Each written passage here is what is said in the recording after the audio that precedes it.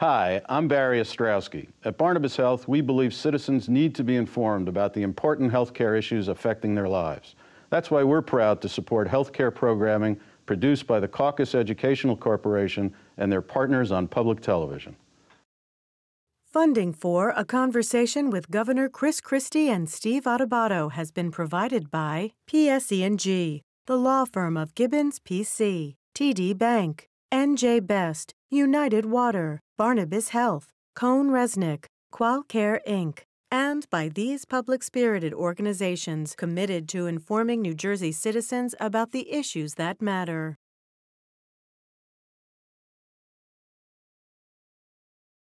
Promotional support provided by the New Jersey Business and Industry Association and its monthly magazine, New Jersey Business, and by NJ.com, small news, big news, true Jersey. This is One-on-One. When you first heard that they were doing Charlie Rose and Gayle King, didn't you go, what? People like laughing at others, so I don't mind if the other is me. See, you go right into the character. That's what it is. I'm bringing families together a half an hour each week. Man, I'm doing something special. And so I do feel successful.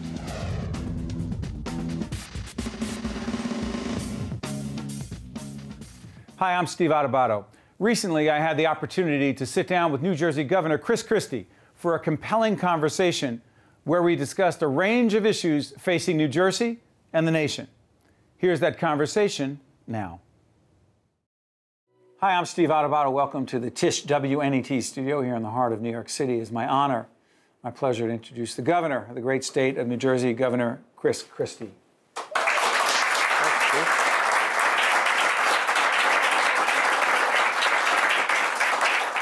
You can tell that there is an audience here in New York at the Tisch WNET studio. Governor, I want to thank you for joining us. I got to ask you, I know there are pressing issues about Cuba.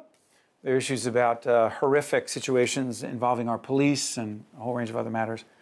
But a whole range of folks on social media, NJ.com, Fios and other places wanted to know, as I was watching, we're taping this show on the 22nd of December. I happen to be a Giant fan. Yeah. I know you are not. No. For the second week in a row, I saw you in the Jerry Jones Dallas Cowboy box. Yes, sir. You were in what I thought was an orange sweater. You assured me it was, red. You assured me it was orange. Mm-hmm. It was my TV, apparently. What is the deal with you and Dallas and Jerry Jones? Please clarify. Sure. Ever since I've been 9 years old, I was a Dallas Cowboys fan. Starting back in Super Bowl V, I saw Roger Staubach play for the first time. I thought, this is a guy I want to root for, so I started rooting for the Cowboys. I've been a Cowboys fan ever since, through really good years and through really bad years. And when I ran in 2009, I got asked about what my favorite football team was. I said it was the Dallas Cowboys, and it was, is, and will be. You don't change your sports teams, you know? So that's who I am, and I've become friends with Jerry over the last 5 years. Jerry. Yeah, Jerry. He allows me to call him Jerry. I don't call him Mr. Jones. I call him Jerry, and I've become friends with Jerry over the last 5 years. And you know, we were at the game together in Philadelphia 2 weeks ago. Sure. And then Mary Pat and myself and all the children went down to Dallas this weekend, and we went to the game yesterday. You want to move from sports? I don't care. Okay. It's your show.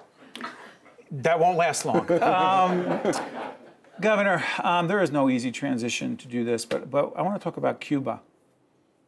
And the Cuban situation has become incredibly fascinating and controversial on a lot of levels. The president clearly made a historic decision, an executive decision. Many in Congress, including United States Senator Bob Menendez, who we just had on in a special with Cory Booker. Bob Menendez made his feelings clear about how he disagreed with the president regarding the Cuba situation and the agreement.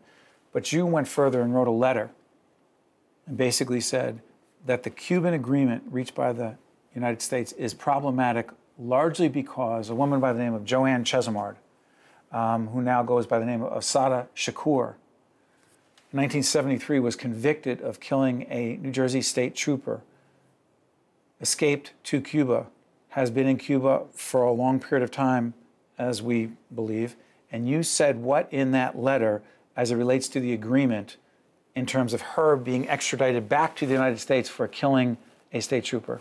Well, in my mind, it's unacceptable to have a reopening of diplomatic relations with Cuba, and unacceptable to even consider taking them off the terrorist watch list if they are harboring a convicted cop killer. And let's remember, that's what Joanne Chesimard is. She murdered in cold blood a New Jersey state trooper on the side of the road who was just doing his job. That family has lived with that pain and that loss now for 41 years. And for the last 30 years, this woman has been granted political asylum by the government of Cuba, been paid by the governor of Cuba, and she is a convicted cop killer.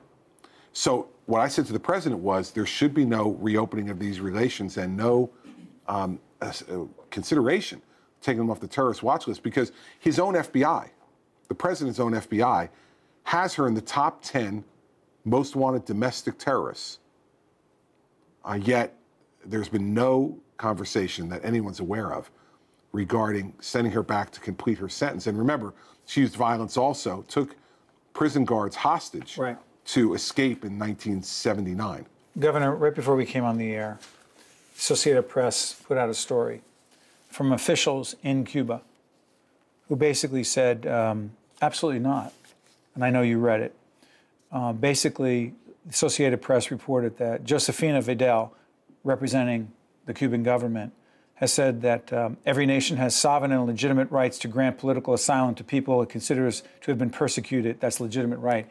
They have said that there is no extradition agreement between the United States and Cuba, and they're wondering, who are you, Chris Christie, to be asking this? The president is not asking for it, so my question to you is this. What pressure will you be putting on the president to ask for Joanne Chesimard to be returned, and have you heard anything from the White House on this?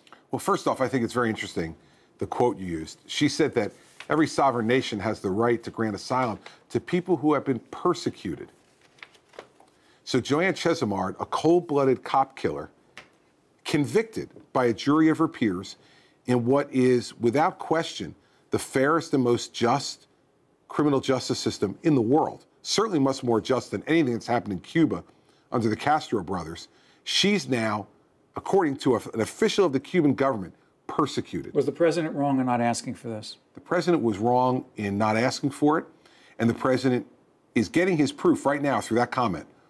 Remember, the president said this is going to change things in Cuba, this opening up. And another thing she said in that story that she didn't mention was that she said, we're happy to accept the entire package the president has offered. Well, what did the United States get? And more importantly, what did those people who are persecuted and whose human rights are violated in Cuba get in return for America now opening up its economic and travel doors and full diplomatic relations with the power and the majesty that that has to have an American embassy in your country? Was it a bad deal? It was an awful deal. And it is typical of this president, unfortunately, in negotiations. The Iranian nuclear deals extended 6 months at a time over and over and over again while they continue to move towards a nuclear capability.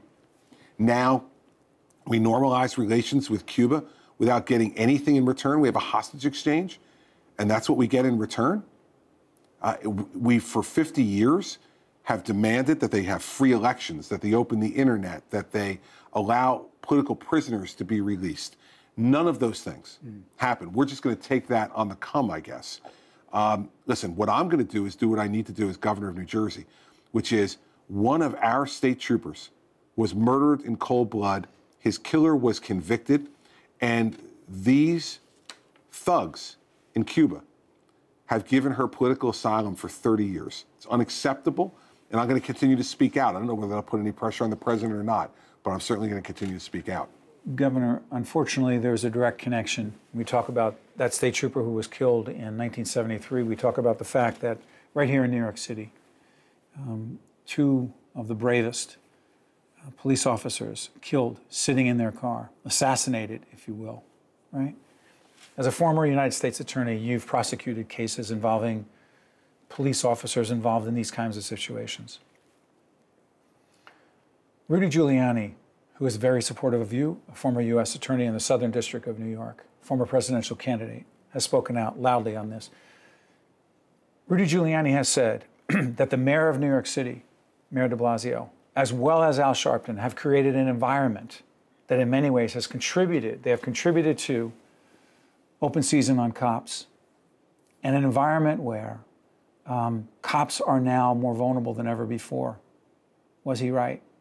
Well, I'll tell you this. One of the things that disturbs me about the entire conversation that we're having right now is that it seems like lots of people are trying to score political points here.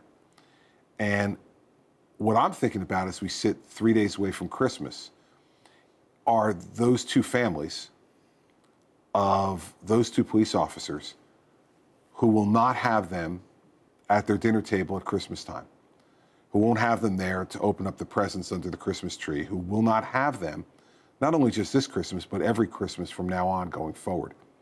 And I think before we get into all of that analysis, it may be time for everybody in this region and around the country to take a deep breath and to think about the loss that's been suffered by these two families and take some time out to pray for them and for their families.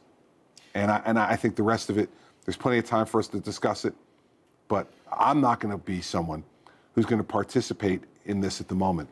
I'd rather allow these police officers to be laid to rest, let these families grieve, and have all of us as a society think about what that means. So, Governor, I'm going to try one more on this, and I totally respect and understand where you're coming from, but as a former prosecutor who understands this very well, and also as a governor who ran and got a very large percentage of the Black and Latino vote, who worked very hard in Black churches, in the Black community, to gain trust. Here's my question. What do you believe needs to be done to try to strengthen what is clearly a strained and difficult and painful and unhealthy relationship between many in the Black community and the police department? Well, not just in New York City, but in New Jersey as well. Sure. Well, listen, I think less talking and more doing of this. Let's look in Camden for a minute, Steve, where we have worked incredibly hard, the state and the county and the local government, to reestablish law and order in Camden, but to do it in a way where the community feels empowered. And so if you look at what's happened in Camden over the last 2 years, murders are down 58% with the new police force that we put in effect, a county police force that has a metro division that covers Camden, 400 police officers on the street there. And just this week, you had Camden police officers dressed as Santa Claus going door to door in some of the most underprivileged neighborhoods in Camden and giving out gifts that they had collected to those children and those underprivileged families. They want to make the community a part of the law enforcement community, and they want to build trust and respect between the citizens and themselves, and the citizens are participating in that and benefiting. And I think the model that we've established here in Camden could be a model that folks consider around the country. You really believe in Newark, where the federal government actually has taken over the police department, and in other places, and in New York City, because people care what you say nationally, Governor. You know that as well as I do. You believe the Camden model has the potential? I absolutely do. And listen, remember, Camden, for a number of years, was considered and ranked the most dangerous city in America. So if it can work in Camden, yeah, I think it can work anywhere. Okay. Sony. I promise we'll do pension reform. We'll do a whole bunch of other New Jersey stuff. The president said that Sony capitulated and folded on the movie The Interview, all right? And they shouldn't have. Just, can I get a yes or no? Did Sony fold unnecessarily? Yes. If Sony wanted to say, we're hanging in there, we're not going to let the North Koreans tell us what to do, First Amendment right, we're doing this, we're not going to, okay. Would you, as governor, if they wanted to show this in a New Jersey movie, let's say they're movie theaters, right? But we need protection because we have to protect the people who go, Governor. Would you have said, you know what? We're going to back you up with state troopers, state police, because they were afraid, obviously, for liability and for the safety of people who would go, which makes sense. Certainly we would have worked with law enforcement, whether it was local, county, or state, or some combination of those, if there was a verified threat, which we would do now no matter what. If there's a verified threat in some other area of the state, we bring in the resources that are necessary to keep people safe, and this would be no different. The cyber thing is different, isn't it? You've seen it before. Well, yeah, but I don't think it's different. You don't think it's different? No, listen, it's another one of the evolving threats that we face in the world, unfortunately. We have to know the nature of our adversary, and we need to react accordingly. And I thought it was interesting to have the president say, well, Sony never called me. I don't know. You know, maybe it's just different ways of approaching a problem, but certainly we're briefed, and he certainly was briefed about the attack. Yes. Seems to me it's the obligation of the President of the United States to call them and say, okay, everybody in the White House, let's get together. Let's see how we're going to react to this. And then you can give those kind of assurances regarding safety and security and the rest, that the president has even more of an ability to provide than a governor. So I think there were a lot of mistakes here. I think Sony made a mistake by backing off. And I think, quite frankly, the president made a mistake by not being assertive and getting everybody into the White House, from Sony and the movie theater companies that Sony was complaining about, and the intelligence community, and saying, okay, what's the nature of the threat? Explain the nature of the threat, and what can we do to stop it? Is there a safe way to show this movie around the country without putting people's lives unnecessarily in danger? And that's what a leader does. NJ.com. You follow NJ.com. It's the Star Ledger's website, and they had some wonderful questions. You ready for one? I see you are. Governor, pensions. The question on NJ.com was, Governor, when you ran, you talked about reforming the pension system, getting it right. A lot of fanfare having to do with the Democrats and Republicans coming together. We actually interviewed my colleague, Rafael P. Romano, who I have great respect for, Capitol Report. We actually had Steve Sweeney, the president of the Senate. He said on our show, as it follows up this NJ.com question, he said we had a great deal with the governor to close the pension gap, to fund it, and Sweeney told Rafael and I on Capitol Report, the governor broke the promise, and he always thought you were a guy that would keep your promises, and he was shocked. Please explain. Now, listen, the fact is that unless Steve comes up with a way to print money... You mean the Senate president? Well, I call him Steve. Okay. Unless Steve comes up with a way to print money, he knows full well, nor did the Democrats ever come forward with a plan that would have fully made the pension payment. And so, you know... Explain to folks the whole thing. Well, listen, the fact of the matter is, the pension today... Of public employees. Of public employees, teachers, police officers, firefighters, other government workers... It's broke. No. First of all, there are $70 billion in assets on deposit today, $70 billion in assets with a B, to pay these pensions.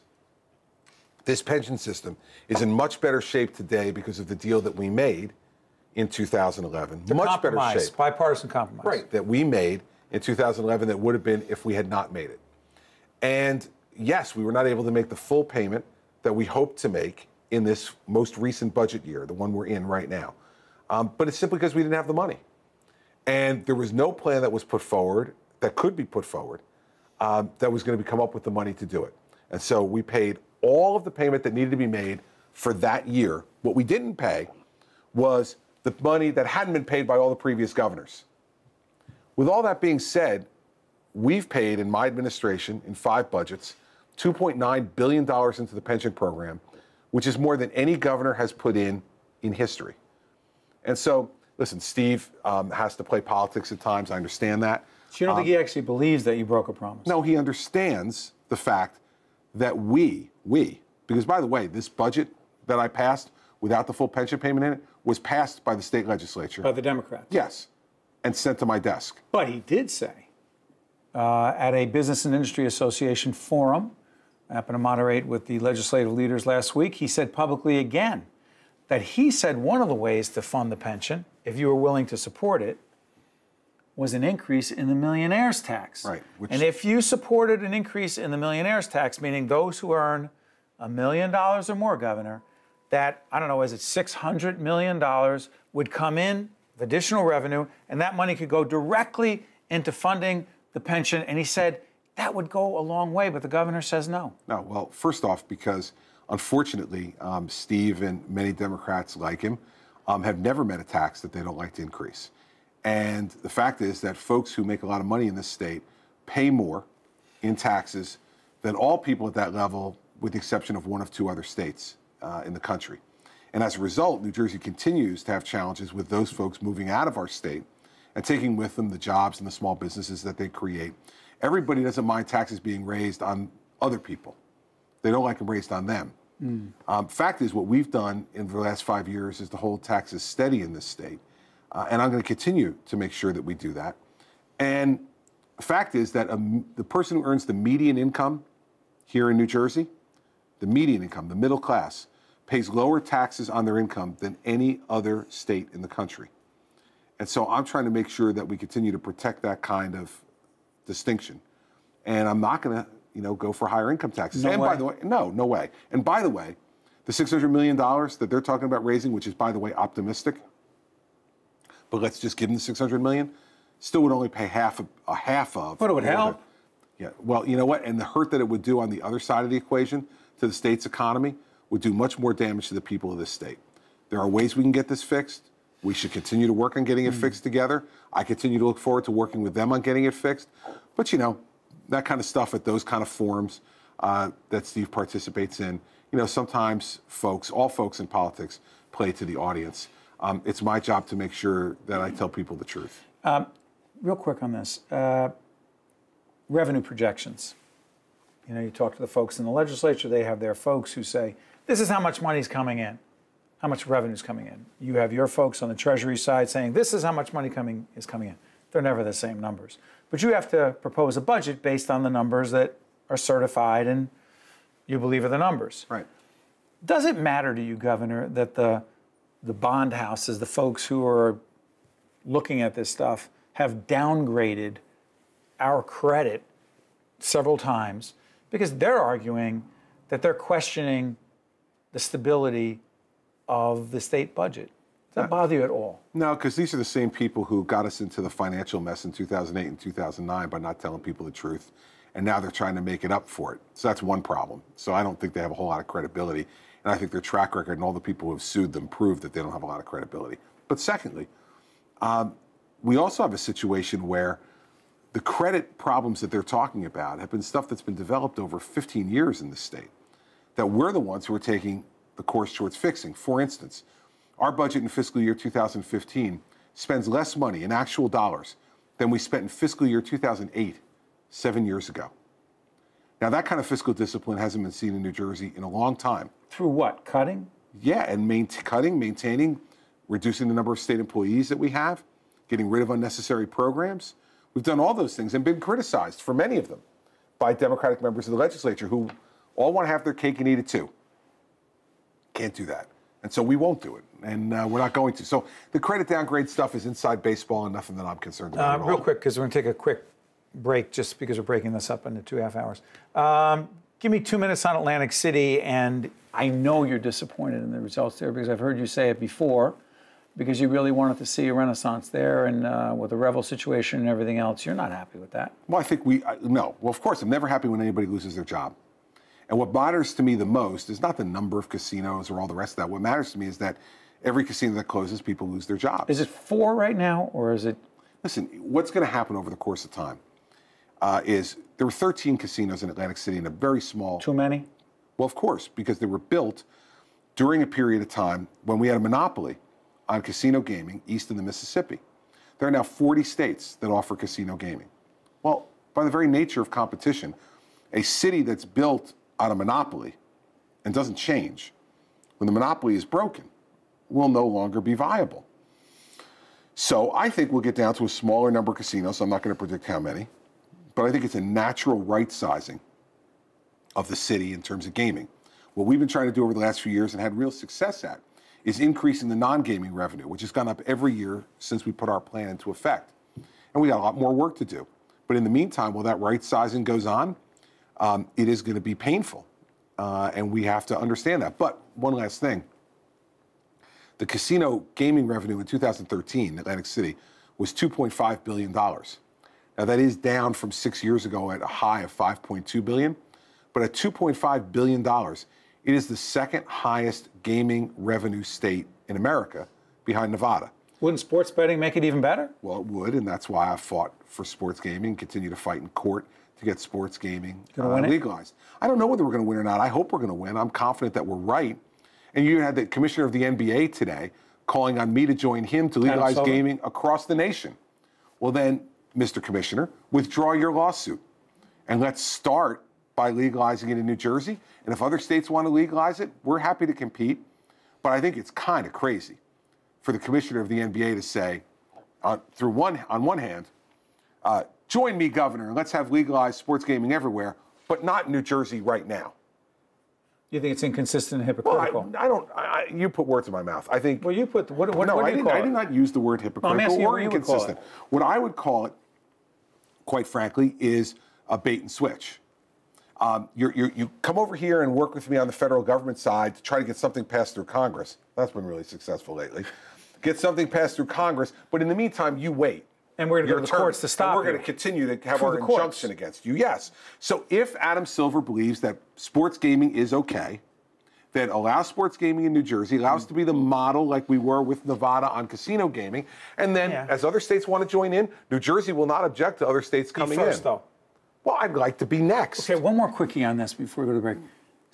Some of the folks that we know want to have a casino, legalized gambling in northern New Jersey, and you say? We'll see. Come on, you never hold back on these things. Sports. I hold back all the time if I don't have the answer. What would be wrong with that? Listen, I don't answer questions just because you ask them. Huh? If I don't have an answer, I'm not giving you one. The answer is we'll see. But that would be a great idea for those up in the Meadowlands area. It would do good things for them, a lot of folks say. The county executive in Essex County, Joe DiVincenzo, says it would be great for the economy up there. Some Bergen County legislators say it would be great for the economy. You say? We'll see. That's all the time we have. So join us next time for this very special edition of One-on-One, a conversation with New Jersey Governor Chris Christie. The preceding program has been a production of the Caucus Educational Corporation and NJTV in cooperation with 13 for WNET, WHYY, FiOS 1 News, 77 WABC AM New York, and by WBGO Jazz 88.3 FM.